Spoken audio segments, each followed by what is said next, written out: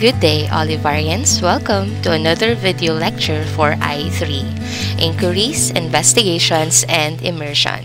Last time, you were able to determine the research problem that you wanted to answer on your present study.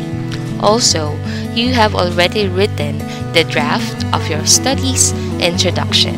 Now, we will explore the second section of your IMRED paper, the methods, understanding ways to collect data. Methods is the second section of your study. But what do we mean when we say methods? Let's check its meaning with the Merriam-Webster Online Dictionary. It says there, the word method means a systematic procedure or technique, a systematic plan, and a process of doing something. All of this will tell us that methods has something to do with a procedure that must be done systematically to successfully do something. If we are going to put it in the context of research, methods is not just about gathering the data, but it also requires clear and detailed procedure on how you have to gather the needed data for your study. Thus, methods is the section of your paper that will allow you to plan the process that you will take to get the answer to your research problem. Now, methods have 5 subsections, which are design, sample and sampling, instrumentation and scale, data gathering, and statistical analysis. These terms are quite different with the terms used for the traditional paper, but it pertains to the same things. Let's discuss these subsections starting with the design. The design or research design is important to ensure that the gathered information will really help you answer the research problem in a clear and efficient way.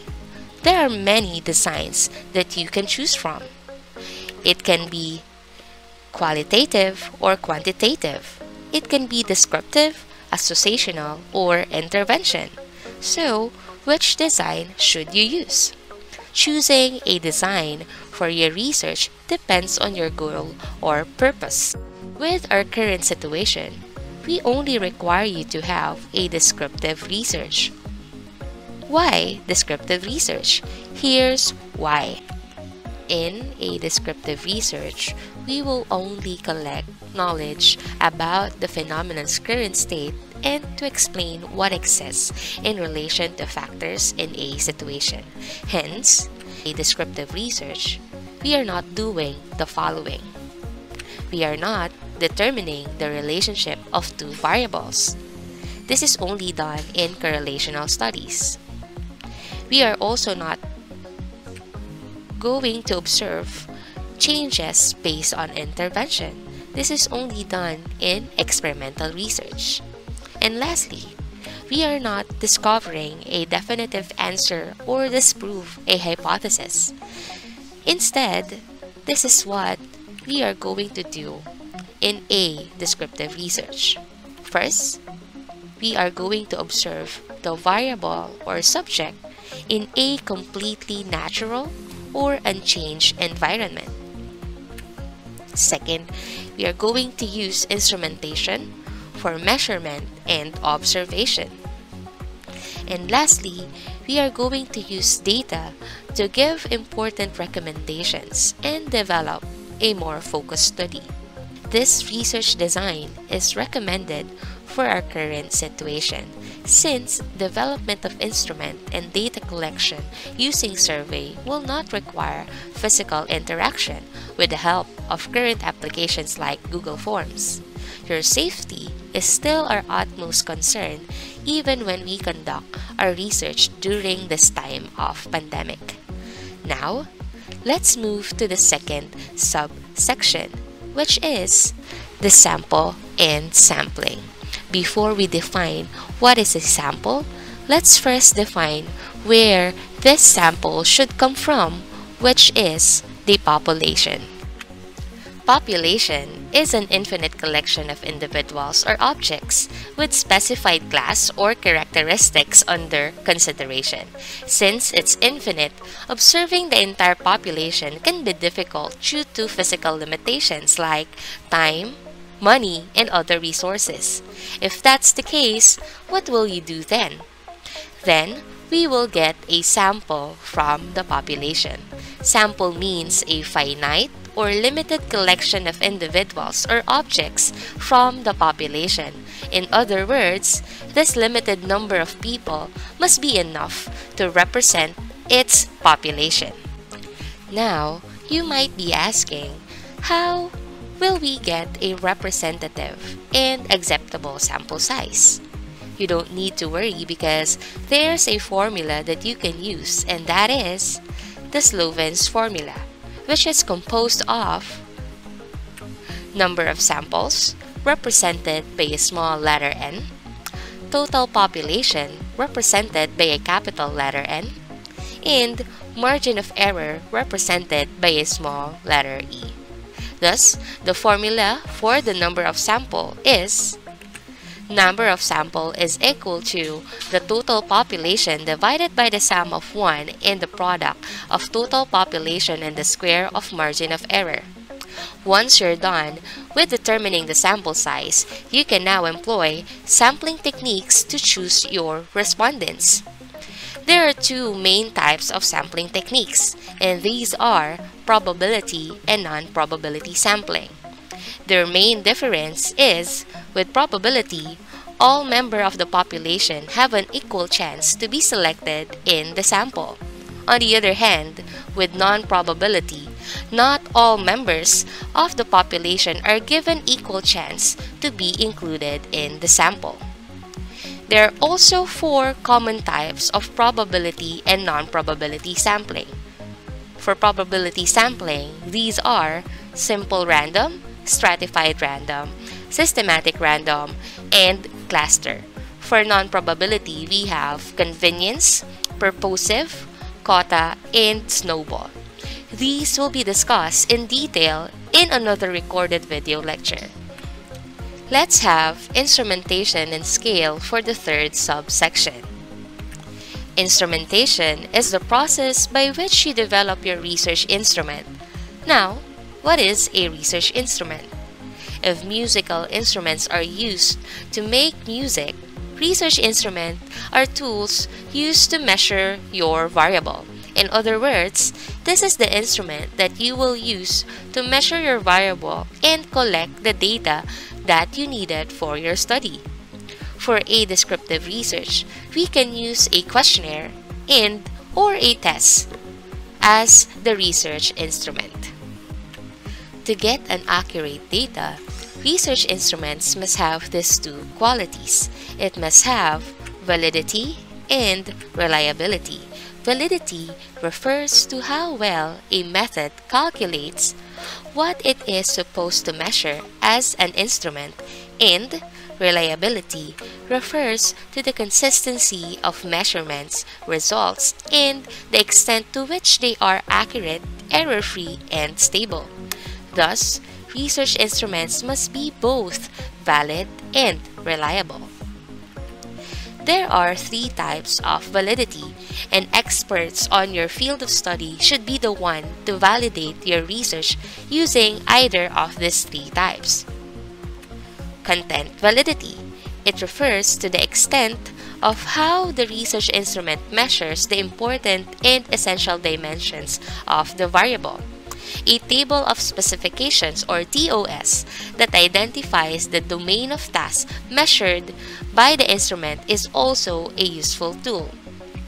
Second, construct validity. It assesses whether an instrument really represents the variable that you are measuring by observing other indicators or variables that are related with it. And lastly, phase validity. It is seen to be the most basic type of validity since it is not based on any empirical approach. It is correlated with the highest degree of subjectivity. It is used to quickly eliminate poor quality research in the initial stage of the study. There are also three types of reliability. A statistical analysis can be used to determine if an instrument is reliable. Here are the three types of reliability. The first one is stability. A research instrument can demonstrate evidence of stability if the same result is obtained upon re-administration of the instrument to the same sample. This is also called the test-retest method. This is typically done by graphing the data in a scatter plot and computing Pearson's R. The next one is homogeneity. This type of evidence is also called internal consistency. A research instrument has internal consistency if the different items in the test are measuring the same construct. The most common measure of internal consistency used by researchers is a statistic called Cronbach's alpha. The last one is scorer reliability. It refers to the degree of agreement of raters if the same instrument was used. It is also called as the inter-rater reliability. This is often assessed using Cronbach's alpha when the judgments are quantitative, or an analogous statistic called Cohen's kappa when they are categorical. Now, here are the basic types of questionnaires that you can use on your own research. The first one is multiple choice questions, a type of survey questionnaire that allows you to give predetermined choices to your respondents. Second, we have rating scales. In rating scale questions, sometimes referred to as ordinal questions, the question displays a scale of answer options from any range like 0 to 100, 1 to 10, or others. The third one is Likert scale. These survey questionnaire measure the respondent's opinion or feelings towards a specific topic. The fourth one is demographic questions. These are questions that pertain to the respondent's basic information, such as their gender, age, social status, occupation, income level, and such. The last one is ranking questions. A ranking question asks respondents to rank the given choices based on their preference. The type of survey questions that you will use in your study still depends on the data that you needed for your research. Now, you're ready to construct your questionnaire. In order to do that, you must follow these steps. First, you must review all related literatures to see if an already prepared questionnaire is available similar to your topic. It will save time and effort required to construct an entirely new questionnaire. Changes can be made as the study demands. Just properly cite the source where you got the prepared questionnaire. Next, decide what information should be sought. List specific objectives to be achieved by the questionnaire based on your finalized research questions. Then, determine the appropriate respondents that will give the data needed to answer your research problem.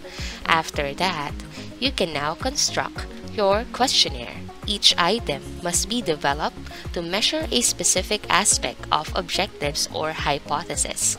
Once done, re-examine and revise the questions. Questionnaire should be scrutinized for any technical defects. Then, you can pre-test your questionnaires. It helps in identifying and solving the unforeseen problems in administration of questionnaires such as phrasing, sequence, length of the question, and other things. And lastly, final editing is done to ensure that every element passes inspections. The content, form, question sequence, spacing arrangement, and appearance must all be checked for accuracy. It is also important that your questions have the following characteristics. First, it must have clear objective. It means that the questions are clearly related to the research question. Next, it must have simple language. Questions do not have excess words and jargons are avoided. It must also have clear concepts. Question is easy to understand and answer. It must be without bias. Question is not biased, and when opinion is asked, an alternative response like no opinion or I don't want to answer is provided. It must have adequate answer options. The predefined responses are appropriate and adequate to answer the question. It must have shorter questions. Question must be short and simple as possible. It must have single question at a time. Question addresses only one issue or concept. It must have affirmative sentences. Question is not negatively framed.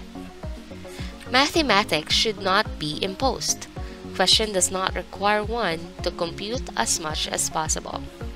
It must have short and clear reference periods. Question reference must be clearly stated, and the reference question must be just after or before it. If possible, just avoid question reference. Data collected through your questionnaires can be classified based on the scales of measurements.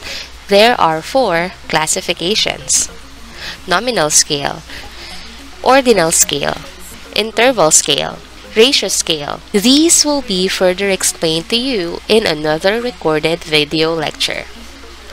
Now we're down to the last 2 subsections. Data gathering will show the process that you have followed in collecting the data. After the data is collected, the statistical analysis will be employed to remove the biases by interpreting the data statistically. These last 2 subsections will also be further explained in another recorded video lecture. To sum up, again, methods will be your systematic plan to get the data needed to answer your research problem.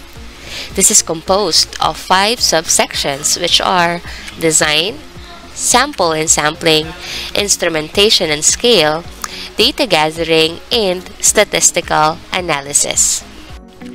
Thank you for watching this video lecture. If you have any questions or clarifications, you may ask it to your respective research teachers.